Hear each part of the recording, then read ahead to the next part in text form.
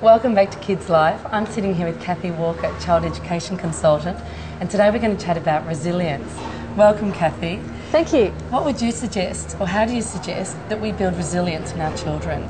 Look, I think it's really important first to define what resilience is, and I think resilience really is about helping a child or an adult to not give up, to keep persevering, to persist, to not develop perhaps what we might call the opposite of resilience, which is learned helplessness. I can't do it, I won't do it, I won't try. And I think it's very important. I mean, in a lifetime, unfortunately, all of our children will have disappointments, challenges, problems that they're going to have to face. And so for us as parents and as educators to try to help our children develop some resiliency strategies, ways in which not to give up, are very important. Sure.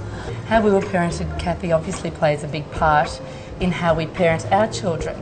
Are there ways that we can reprogram ourselves so that we can parent our children in the best, most positive way? I think it's true that we all end up hearing ourselves say things and we think, oh my goodness, that sounds just like my own parent. And yeah, so I think it is important. I think to be able to parent well, we need to be reflective. We need to think carefully about what is it that we're wanting for our children. I know that often we hear people say, oh, you know, that was good enough for me, that's how it happened when I was young. It didn't do me any harm, so I'm just going to do the same thing. And I think that's a little bit dangerous. I think as parents we need to be wise, we need to be discerning, we need to be thoughtful. We need to think about the time in history that we're parenting and the time in history that our children are having a childhood. Not everything stays the same. And I think the more reflective we are and the more thoughtful we are, the more we're able to think about, well, how can I talk to my child? How might I discipline them? How might I build their resilience? And I think so being reflective and open to change, I think, as parents is very important. Sure.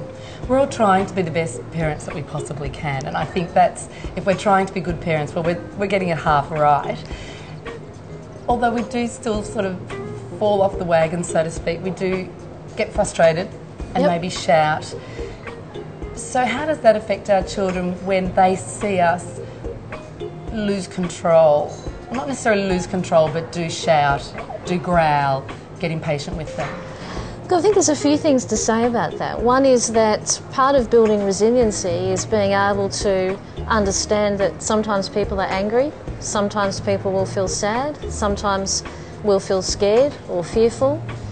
We won't want to do something that's difficult for us, and that's okay, that life isn't always happy, that it isn't always smooth sailing.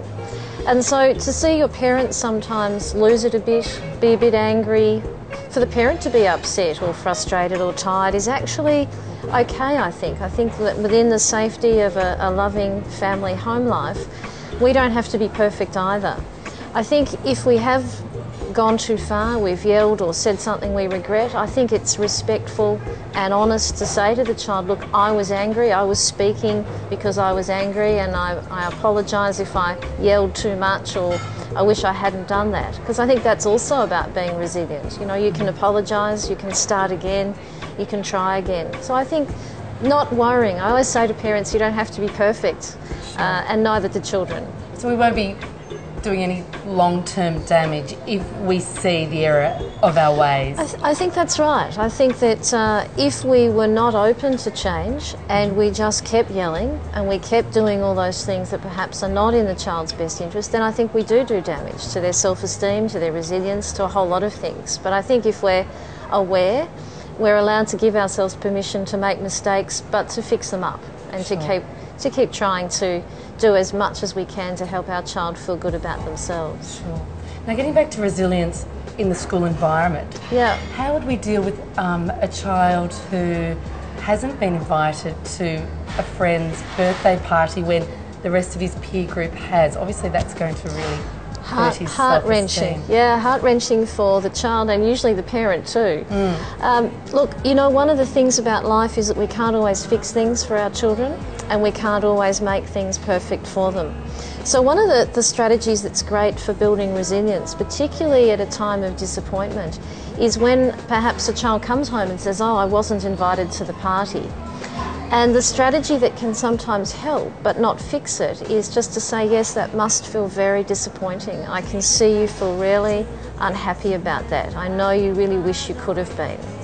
Now that doesn't fix it for the child, but it's in what we call that space of acknowledgement. Something doesn't feel right. I can't fix it for you. I can't make the child re-invite you to the party, but I understand how it feels. And that's part of resiliency, being able to bear the loss, the disappointment, but being comforted by someone who cares about you and isn't so busy trying to fix it. You know, the alternative of that is, oh, don't worry, someone else will invite you to another party, and don't worry, you'll have your turn to do this or that.